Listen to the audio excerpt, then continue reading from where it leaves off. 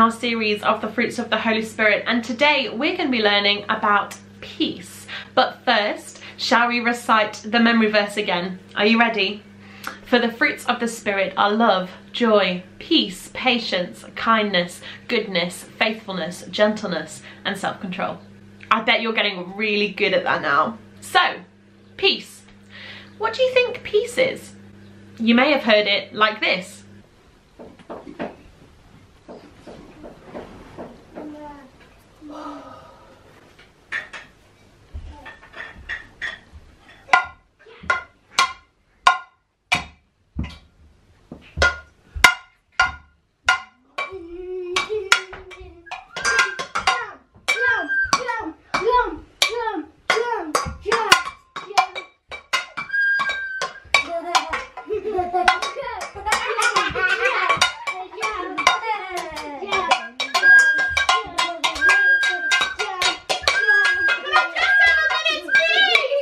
Or maybe you've heard something like this. Da, da, da, da, da.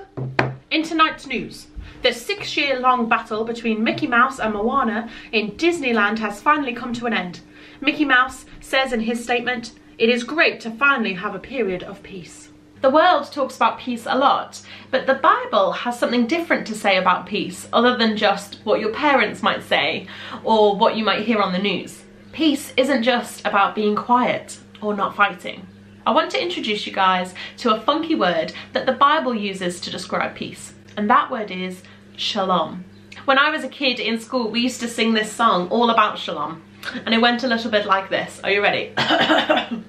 Shalom, shalom, may peace be with you throughout your days. In all that you do, may peace be with you. Shalom, shalom. You may have already heard that song, or even still be singing it in your school assemblies now. And I bet you sing it a little bit better than I just did.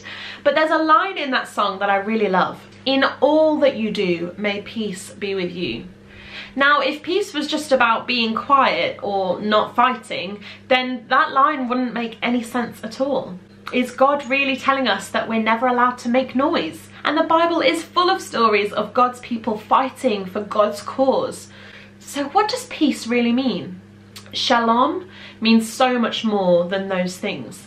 Shalom also means tranquility, harmony, wholeness, prosperity, welfare, completeness, and it can even be used to say hello and goodbye. Simply put, having peace, having shalom, means to be fully aware of who we are in Christ, no matter what we're doing. It means that you know in your heart who God tells you that you are. It means that you know in your heart at all times, no matter what's happening, that Father God is your daddy and that he loves you. It means that you know that he has a plan for you and that he's going to keep his promises. So what does it look like when we don't have peace? Let's do an experiment. I want you to get your hands, put them together and start rubbing. What can you feel? When it starts to get warm, that's how you know you're doing it right. This is called friction, and this is like the opposite of peace. When we don't have peace, we have lots of friction. And the good thing about friction is that it causes static. Static is very sticky. I want to demonstrate what it's like when we've got friction in our lives and we get stuck with things that we don't want to be stuck to. To do this, we're going to need some balloons. Balloons are notoriously sticky when they get covered in static. We're going to make these balloons super sticky and we're going to see what happens. So here's the situation. Somebody comes over to you and tells you you're ugly or you're stupid. We can choose to try and have peace about it and to remind ourselves about what God says about us, that we're beautiful and wonderful and that he absolutely adores us. Or we can get fractious about it. We can have friction, and before we know it, we're stuck. We feel angry. We feel upset. We feel shame. Sometimes we feel embarrassed. And there we go. Negativity is stuck to us. Balloon. Here's another scenario. We could have made a mistake. We could have done something wrong at school or not listened when our parents told us to do something. We could have got told off for that, and then before we know it, another negativity is stuck to us. Instead of remembering that Jesus died so that we could be forgiven for everything and that he loves us even when we make mistakes, we just sit with lots of friction in our life, feeling shame and upset. Over time, when we don't remind ourselves that the Holy Spirit is there to give us peace in all of these situations, we can quickly get weighed down. It becomes difficult to move and all of that, with everything covering us. But the good news about the Holy Spirit is that whenever we ask for peace, he'll come along and get rid of it. Hopefully, not so scarily.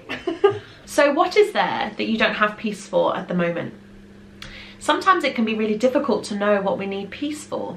Those balloons that we saw earlier in the experiment can be really sneaky, and they can attach themselves to us without us even realizing. Sometimes we can think that we're fine, but actually something is stuck to us that we need to deal with. I want us to do something that's a really good habit to get into if we're wanting to become more like Jesus. We're going to ask the Holy Spirit if there's anything he wants to show us that we might need to deal with and have peace for. You might already have something in your head of something that you're going to want to pray for and deal with afterwards, and that's great. I want you to keep that in your head whilst the rest of us just sit for a moment and see if there's anything that the Holy Spirit wants to say. All right, let's ask him together, shall we? Holy Spirit, I ask that you would just show us if there's any of those balloons that we might need to deal with now. Is there any fear, any shame, any sadness, any hurt, any jealousy, any anger? God, would you just show us something that we need to pray for now? Amen. Let's just sit for a moment and see what he has to say. We're going to pray together in a minute for that thing that the Holy Spirit has told you about. And I have faith that he's told most of you something that he'd like to give you peace for. However, if you don't think he has said anything to you today, don't worry. God is still wanting to give you peace in your situation now, in your life as a whole. That line in the song says, "In all that you do, may peace be with you." You don't necessarily need to be going through something difficult in order to have peace. God wants to give you peace all the time. So let's pray together, shall we? Father God, I thank you that you love us so much and you have all of these special gifts to give us when we're struggling. I thank you that you will give them to us even when we're not struggling too, and that you just love to pour your blessing onto us. God, we lift up the things that you have said to us about needing peace for, and we ask that you would help us to have peace in those situations. And God, I ask that we would hold on to that line that says, "In all that you do, may peace be with you." And we would remember that you always want to give us peace in our daily life, as we're hanging out with our family, as we're at school and at the park and walking the dog, that you can give us peace then as well. Amen.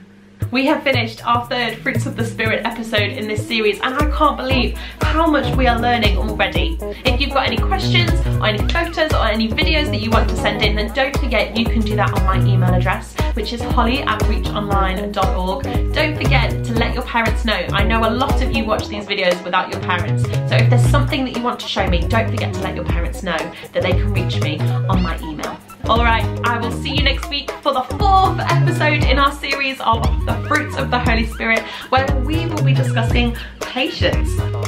See you there. Bye.